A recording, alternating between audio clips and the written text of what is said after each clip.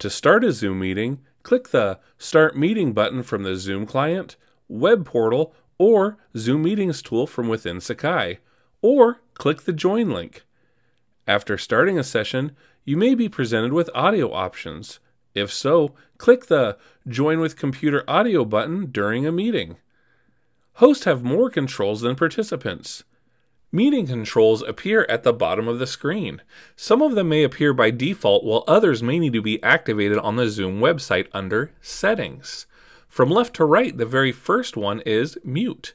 Clicking this button will allow your microphone to turn on and off during a meeting.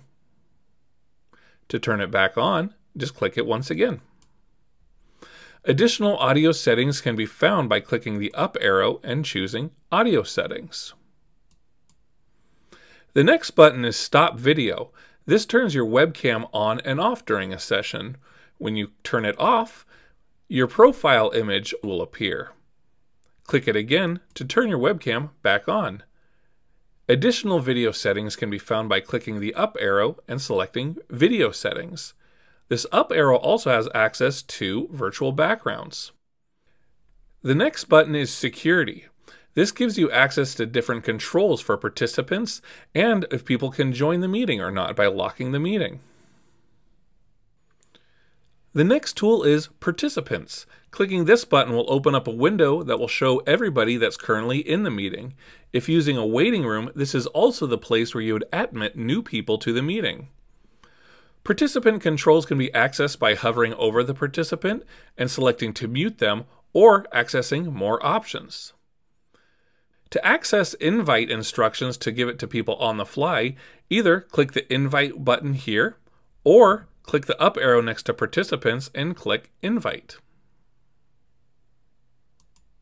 If you click chat, it opens up a window where people can chat via text.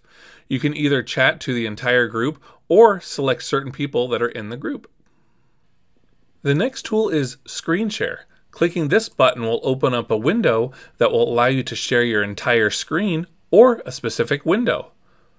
Once you've made your selection, click Share. Your screen will now be shared among the participants. Your toolbar will now be draggable. Things such as mute and stop video are still available. When you're ready to be done screen sharing, click Stop Share. To allow participants to share their screen, click Security and make sure there's a check mark next to Share Screen. If it's enabled and set up, polling will appear here. Polling will allow you to conduct polls during your Zoom session. Note that polling is only available during scheduled meetings.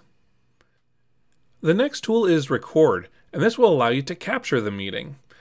If you click this, you're presented with two options to either record on this computer, which will save the files locally that you can then share later via Google Drive or other means, or record into the cloud, which save the files onto the Zoom website, which you could access later with your Zoom account.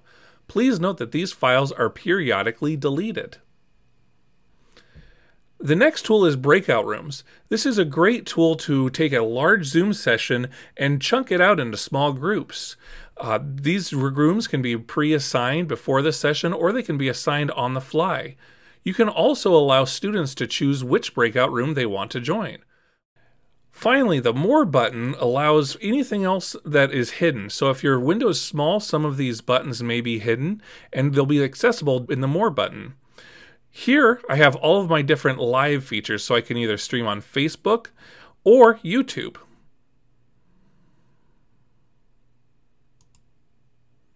When I'm done with the meeting, I can click End, and I could choose to either leave the meeting or end the meeting for all. If you have questions or need assistance, contact itech@plu.edu.